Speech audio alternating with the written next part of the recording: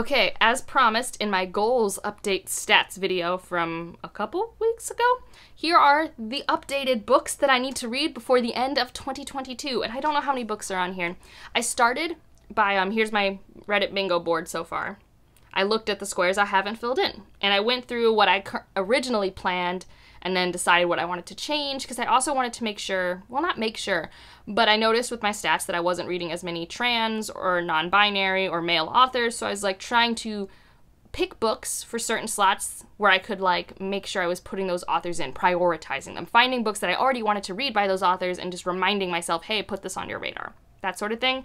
I also went through my Kindle to look at like any Kindle books I've purchased that I just keep forgetting exist. I feel like we all know this. Kindle is this black hole where all your purchases go to be forgotten.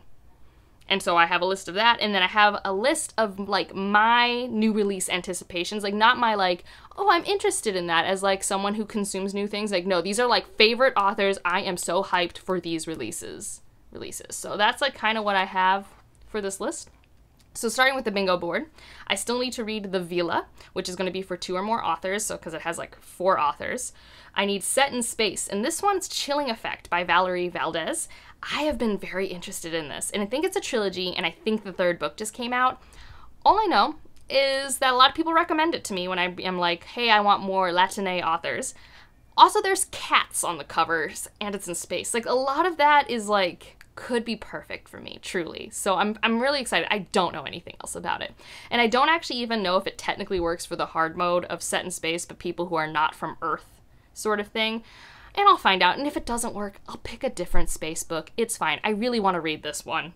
Antihero in the hard mode as young adult. I still want to read Iron Widow. Haven't done that yet. I switched out the book club prompt on the bingo board to graphic novel. And so that's Far Sector, which I am in the middle of right now, so should easily have done. Cool Weapon is still the bane of my existence in terms of finding a book that I want to read for that. I think originally I had some books listed, but I don't really want to read either of them. And so I switched it up to the Morgaine Saga by C.J. Cherryh. And I don't know, this is supposed to be like a sci-fantasy, like it's sword and sorcery meets like high-tech sci-fi or something. That alone is enough to make me want to try the first book. And I think when I looked at the subreddit that was like recommendations for this, someone put it there, and that's how I found it. So if anyone's read this, let me know. Is it have a cool magical weapon with a name that is held by the protagonist? Like, this is such a specific prompt. This is so hard for me. Next up, we have Set in Africa. I want to read Son of the Storm.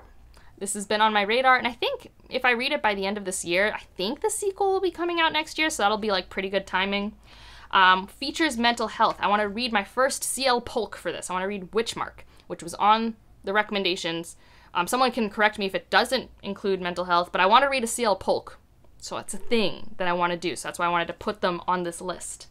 Urban fantasy I still have is No Gods, No Monsters by Cadwell Turnbull. I don't know what that's about. It's just a lot of people were talking about it when we were all setting up our bingo boards, so I'm curious about it. Non-human protagonist. I think Symbiosis will work for this by Sue Burke. It's just the struggle of non-human protagonist is hard for me, because a lot of people were recommending the Martha Wells fantasy series, which I am interested in. But when I look at the cover art, I'm like, is that non-humanoid just because he has wings? Like, I don't really know. So I think Symbiosis, though, is meant to be more like Children of Time, where it's like the aliens are like truly alien. Like, it's not like humans. Self-published, I have Half a Lion, which is a book that I purchased. So this is one of the ones that is on my Kindle already. Would like to read. I bought it. Award finalist, and I think the hard mode was like not for the Hugo or Nebula or something. And so Brown Girl in the Ring is still what I had last time and what I have now, because I have it on the shelf like right up here. I want to read more Nayla Hopkinson this year, specifically that one. So that's what's happening. The next one is BIPOC author, and the hard mode is Indigenous author. And so I have Mongrels by Stephen Graham Jones, because again, kind of, it's also right there behind me. And I mean, I think this one has werewolves, so I think it counts. I mean, I know technically he does horror and not sci-fi fantasy, but I consider this bingo a speculative bingo, so I'm going with it. And then no if, ands, or buts is Light from Uncommon Stars, which I want to read for the Hugo nominated novels anyways. So that's an update of what I have left for this bingo board, which technically I have till April of the following year, but I also am just like, would love to have these done in 2022. I want to read these new releases, these anticipated releases. I am so excited. One just came out or is about to be out, and that is the new Sarah Gailey, Just Like Home. I think, based off The Echo Wife, Sarah Gailey can be the author for me for the more creepy space. I didn't really love Upright Woman Wanted, and I haven't read Magic for Liars, but I adore Echo Wife. I think it's right here. And I don't normally read domestic thrillers or things like that, and I loved that. So I'm hoping this, like, unsettling horror will work really well for me. I haven't looked much into it. I just know it's by Sarah Gailey, and it looks awesome. The Only Under Sword, which is the sequel to The Jasmine Throne, which you can also see on my shelf. A highly anticipated sequel. Epic things happened at the end of The Jasmine Throne. I must know what happens next. And I think part of the struggle for this is I'll want to reread The Jasmine Throne first, so timing that, but I'm just gonna buy The Only Under Sword once it's out. Like, I'm just gonna go to the bookstore and pick out my copy and then figure out how to rearrange my shelf so it fits, because that's what it is to be a book owner, is figuring out how to fit things on your shelves. Next one is The Spear Cuts Through Water by Simon Jimenez. Again, on the shelf, you can see another book by him. I need to read more of this man's work. Oh my god, The Vanished Birds is still one of the most impactful reads of 2022 for me, and I just want to see what they do with fantasy. I just gotta know. I gotta know. I mean, Evie, who loved The Vanished Birds, already gave it 5 stars, so, like, my expectations are pretty high. I'm really hoping it delivers. And the last two are unsurprising. I already mentioned them in my mid-year freakout tag. We got the new Jemison, The World We Make. I cannot remember that title to save my life. I have it written down. I'm excited for that. And then we have the new Sanderson, The Lost Metal. I have a Mistborn Era 2 read-along happening. I am so excited to reread Mistborn Era 2 in anticipation of this book. I'm really excited. Because I think last year we had Cytonic, which I haven't read, so this is like since Stormlight, my first new Sanderson, and I'm very excited. So those are like my anticipated releases. Like, my anticipated releases, if I was not on BookTube, would be those books, if that makes sense. Because I didn't really want to make like a second half of the year, all of the books that I might want to review and stuff. I feel like now that I do my recent release videos, I approach new releases very differently. And now things that are on my Kindle that I would like to maybe occasionally remember that are on my Kindle. We have The Bladed Faith by David Dalglish. I'm sorry about the pronunciation of that name. This has been reviewed by a bunch of people, and people have been really enjoying it, and it's a seasoned fantasy author. And I bought it when it was on sale for like $1 or $2, and I want to try it out. And I think it's vigilante fantasy, which, like, I think is a trope I like. I know one day I should make the video of tropes I like in fantasy or something. I truly don't think I think about it until I realize, oh yeah, I love this book because it has X thing. So one day, maybe I'll do some, like, self-discovery and figure out what tropes I really like.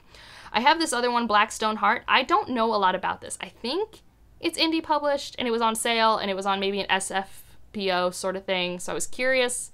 I could be wrong. This could be traditionally published. I saw it on some lists, and at the time I was interested, and the cover was pretty, and it was 99 cents. So I got it. I still want to read China Mountain Zhang, which actually is not on my Kindle. I just was looking and I saw old library books I never got to read. And this is a novella that was recommended to me by Rachel from Colonnati. And I really value her recommendations, and this is like a small sci-fi novella that I still like really want to try out. The Lost War. This is a winner of the indie prize, I think, last year. I don't know. This cover is probably recognizable to you if you've been in the indie circles. I'm just curious about it. A lot of people gave it good reviews. It's on my Kindle. Similarly, Winds of Strife, another indie pub on my Kindle. And I've been wanting to prioritize more indie books, so I should read the ones that I already purchased and then get better at discovering more. And I have plenty of friends who review indie books. I'm just not as good at prioritizing them.